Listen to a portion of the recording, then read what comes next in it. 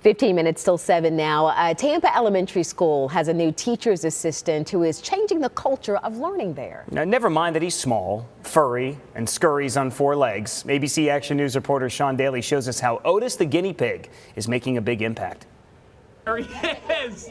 He's on the move. There is a new teacher's assistant at Graham Elementary School in Tampa, and this furry fella is encouraging kids to do their very best. If we do good on our diagnostic, we get to spend the week with him. A week with Otis for doing well on a test. I love it. He's just so fluffy.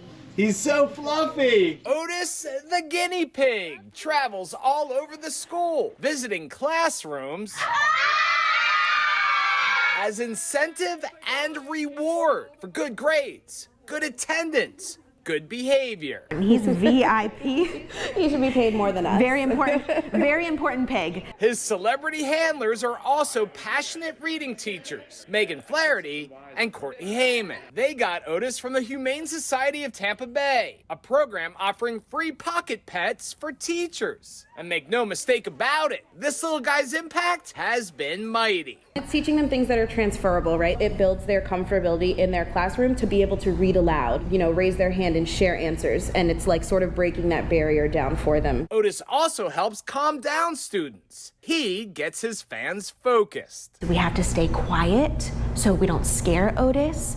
Otis's job is just getting started. Pretty soon they're gonna build him a little mailbox and kids will learn how to write him letters. He is a superstar guinea pig. With my pal Otis at Graham Elementary School in Tampa, I am Sean Daly, ABC Action News. My gosh, I love Otis reminds everyone to remain quiet. It worked on Sean Daly. We need to know this. That's amazing. Otis is a miracle worker. Otis is there like, oh, is it Issey Miyake? That's very nice. That smells fantastic.